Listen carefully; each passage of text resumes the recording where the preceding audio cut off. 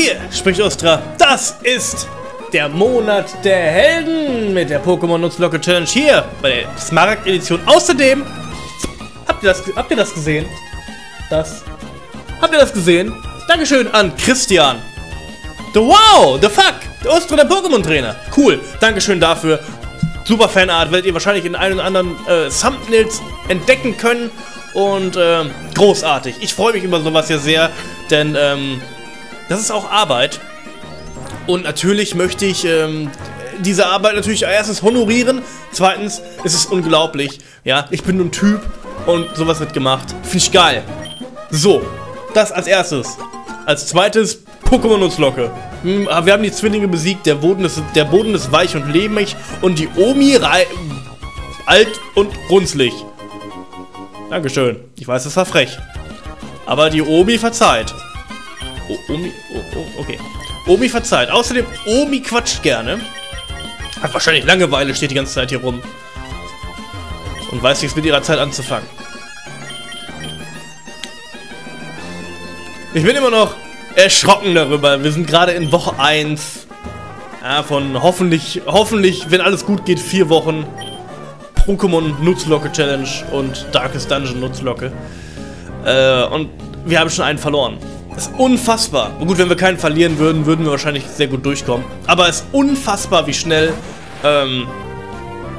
das gehen kann. Wie schnell jemand einfach ins Gras beißt. Ungelogen. Und mich angelogen. Ich dachte, es wäre eine allgemeine Regel mit dem Gift. Anscheinend nein. So lernst du nicht, so lernst du dazu, ne? Musst du natürlich auch wissen.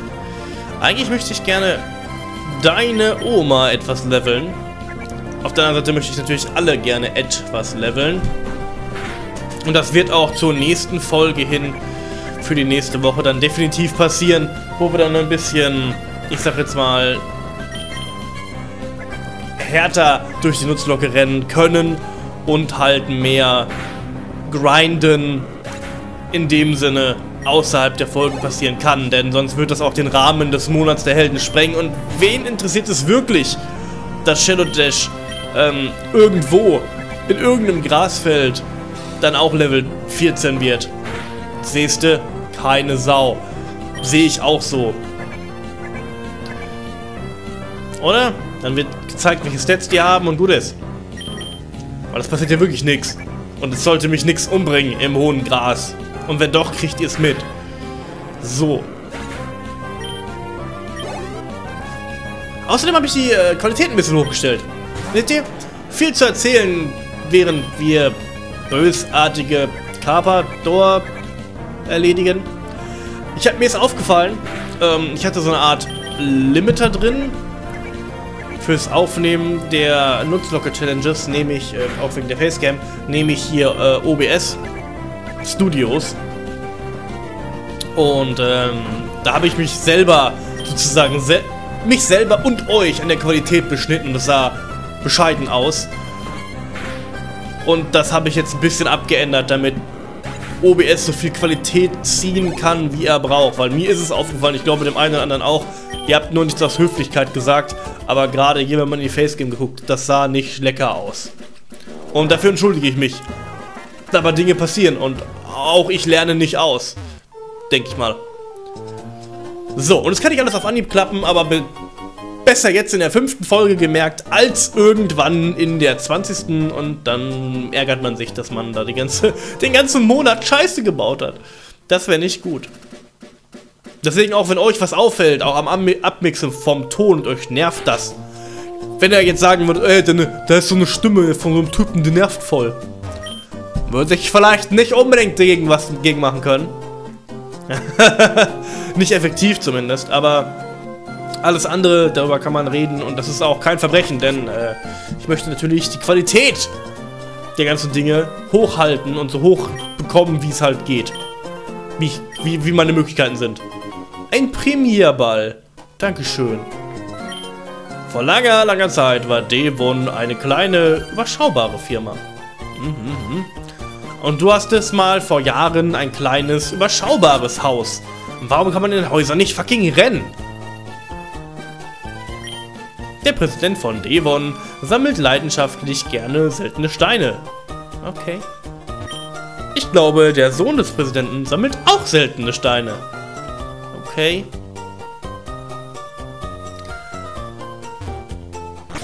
Bestimmt diese Firma euer Leben? Dann solltet ihr entweder die Stadt oder den Beruf wechseln. Holy shit, es gibt kein anderes Thema als diesen Typen. Metarost City. Das erste Mal in einen Markt. Ich möchte gerne kaufen. Zu dieser wunderbaren fancy Mucke. 9 Pokébälle. Okay. Außerdem 9 Tränke. Weil gerade Zahlen werden viel zu dämlich. Vielleicht sollten wir Gegengift kaufen. Nein, das nicht. Just in case. Nehmen wir davon mal 10 mit. Ja, ich weiß, ich übertreibe leicht. Außerdem brauchen wir immer ein Fluchtseil. Weil das nie verkehrt ist. Schutz brauchen wir erstmal nicht. Wir wollen ja Pokémon treffen. So war zumindest meine Idee von den ganzen Dingen hier. Wir gehen noch ins Pokémon Center, schauen mal. Es müsste hier in der Nähe noch 2 Routen geben. Einmal in den Norden, einmal in den Osten. Und ja, ich weiß, was Osten ist. Das ist nach rechts. Wenn man keinen Kompass hat. Und wahrscheinlich ein Spiel spielt, das man hoffentlich nach Norden ausgerichtet hat. Was auch immer Norden in der Fall ist. So. Da war auch die Arena, oder? Mai, Höhlenforschung ist nicht mit einem Spaziergang auf einer Straße zu vergleichen. Du weißt nie, wann ein wildes Pokémon auftaucht. Du bist immer angespannt. Ja, gegen die Zubat-Plage. Supertrank. Zum Glück habe ich keinen gekauft. Das wäre peinlich geworden. Oh mein Gott. Und ja, ich brauche einen VM-Sklaven. Definitiv ganz dringend. Und ja, ich weiß. Jambipo wäre der beste Mann dafür gewesen. Aber den gibt's nicht mehr. Tut mir sorry. Außerdem Route 116. Neues Pokémon.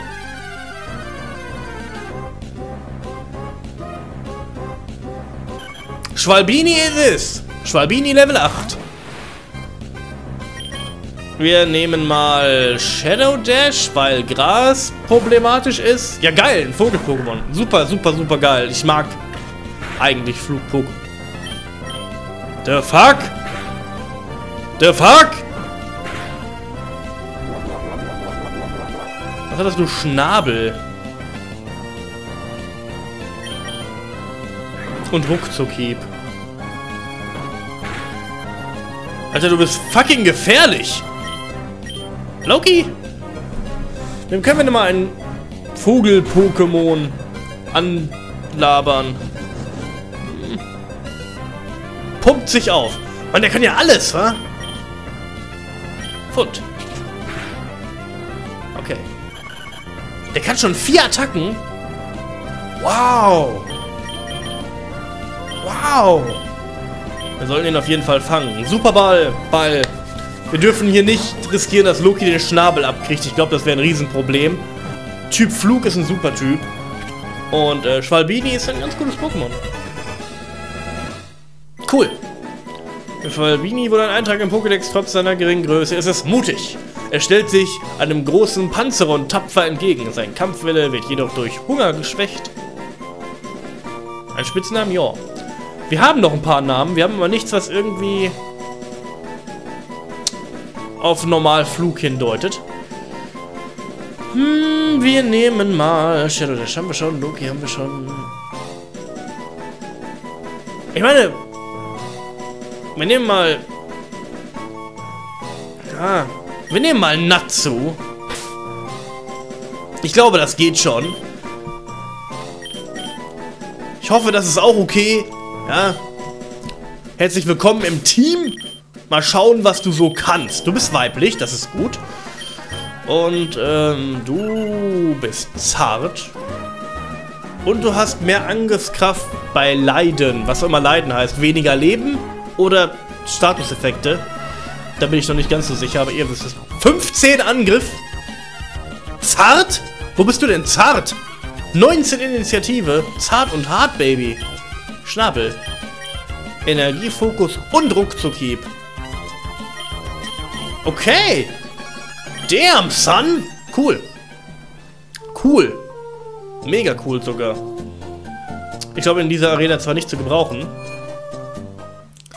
weil wir hier gegen Gesteinstypen kämpfen. Und der Fels ist ziemlich unbeeindruckt von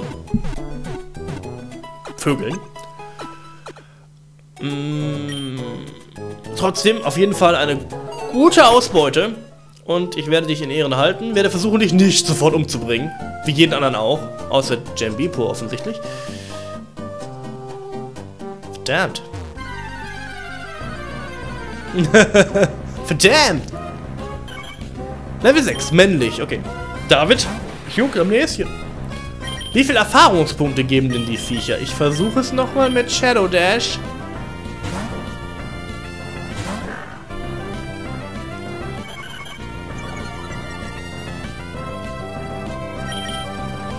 Achso, wie fandet ihr übrigens, bevor ich das wieder vergesse, ich habe so viel, was ich euch erzählen will und so wenig, was hier gerade passiert, außer dass man die Nase juckt. Wie fandet ihr eigentlich die Sterbeanimation komplett so im Ganzen von Jambipo? Das ist wichtig, denn ich muss natürlich gucken, wir hatten das in der alten Nuzlocke, dass wir das immer am Ende der Folge haben. Das fand ich soweit ganz okay. Aber...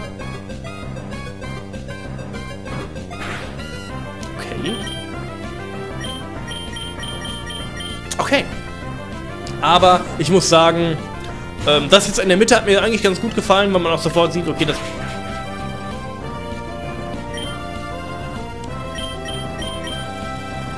Okay.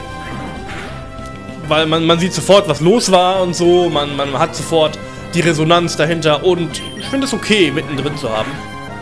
Deine Meinung zählt natürlich, gerade die auch die anderen Nuzlocke gesehen haben, wissen definitiv, worum es geht. Für alle anderen, warum habt ihr die andere Nuzlocke nicht gesehen? Alter. Ich hab Angst! Warum sind die alle so stark hier? Habe ich was verpasst? Ist die Smaragd-Edition die aufgepimpte Version von den beiden, sag ich jetzt mal, in dem Sinne? Holy moly, ey. Krieg ich da einen Klatscher da ab mit dem Schnabel? Fällt er fast aus der Latschen. Aber obwohl, man muss sagen, Schwalbini hat natürlich auch eine andere Stärke. Aber mit dieser Stärke kann ich natürlich super Käfer-Pokémon erledigen und das werden wir noch tun. Außerdem, warum ist die Folge so kurz? Und warum rede ich so viel? Ich denke immer jetzt halt, boah, ich sag ja gar nichts. Was ist denn los, Ustra? Ja, was ist denn los mit dir? Warum redest du denn nicht mit uns?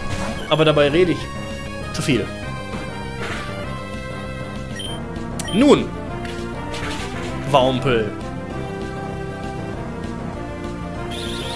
Mach ruhig mal deinen Fadenschuss. Ich finde das so cool. Ich glaube, ich hatte, jetzt wo ich die Silhouette von Schwalbini sehe, noch nie so richtig ein Schwalbini. David War, Level 8. Mit viel Angriff, viel Verteidigung, 2 KP plus. Was halt so passiert in einem Kokon. Hälfte Leben, Hälfte Level. Ninkada. Schnabel? Das ist sehr effektiv, das weiß ich. Blutsauger wird nicht sehr effektiv sein. Hoffe ich. Yeah! Energiefokus würde ich sogar gerne bei Natsu behalten. Weil wegen Get Buff und so. Oder Swole oder was auch immer man hat. Kratzer hat wehgetan, okay.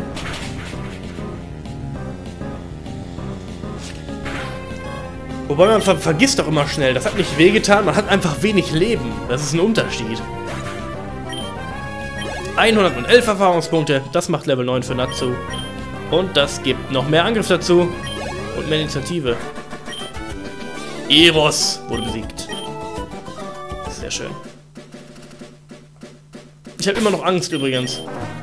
Wenn ich so darüber nachdenke. Naja gut, muss man alles mal gesehen haben. Auch die Angst in meinen Augen. Was ist denn hier los? Die Pokémon, du trittst gerade in das Gras rein, direkt Angriff.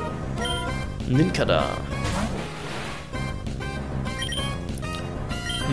Wir können weiter Natsu leveln, denke ich. Wenn wir schon mal dabei sind. Und können dann David ein bisschen was davon abgeben. Und normalerweise, ja, würde ich meine Pokémon gerne selber trainieren. Und eigentlich sollen die Pokémon auch selber für ihren für ihren Anteil kämpfen. Bei David ist es im Moment noch so, mit Härtner kann man sich keinen Anteil erkämpfen. Deswegen müssen wir es auf diese Art machen. Und ich werde auch keine Sonderbonbons nutzen. Weder ercheaten noch erglitschen, noch wenn ich welche finde. Ich werde sie nicht nehmen. Das ist einfach irgendwie... nicht... Ich meine, das Pokémon soll stark werden in einer Nuzlocke, weil das Pokémon stark werden soll durch Kämpfe und nicht, weil ich dem irgendwas in... weil ich ihm irgendein Zäpfchen drücke und er dann stärker wird.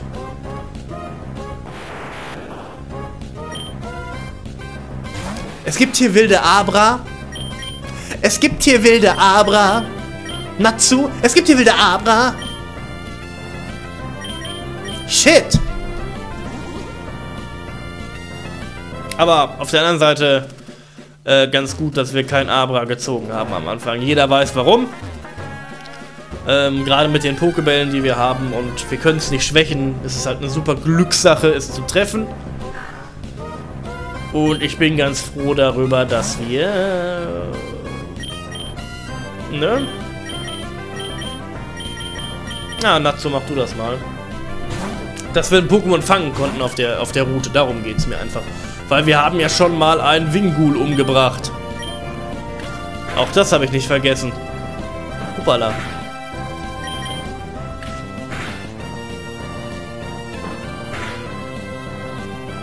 Macht 6 Schaden. Wenn wir einen Crit abkriegen sollten, dann würden wir jetzt sterben. Machen wir nicht. Machen wir nicht. Das ist zu riskant. So. Sollten wir ihn eigentlich erledigen können. Teilen zwar die Erfahrung auch durch 3, aber sicher, sicher. Wir müssen unsere Pokémon so lange halten, wie wir sie halten können. Gerade wenn wir jetzt schon wieder ohne Orden dastehen und schon ein Pokémon verloren haben, ist natürlich das ist die bitterste aller Sachen, die man haben kann. Aber die nächste Arena ist Gestein, wie schon gesagt. Und ab der nächsten Woche werde ich die dann auch angehen mit Level 12er Pokémon, wenn ich die alle so weit hochgezogen habe. Und dann wird das eigentlich kein Problem sein, würde ich jetzt mal so behaupten tun. Nein, ich will nicht. Dankeschön. Okay, und dann würde ich sagen, wir sehen uns in der nächsten Folge hier wieder bei der Pokémon Smaragd, Nuzlocke und natürlich im Monat der Helden. Ich bedanke mich fürs Zusehen. Bis zum nächsten Mal. Ciao.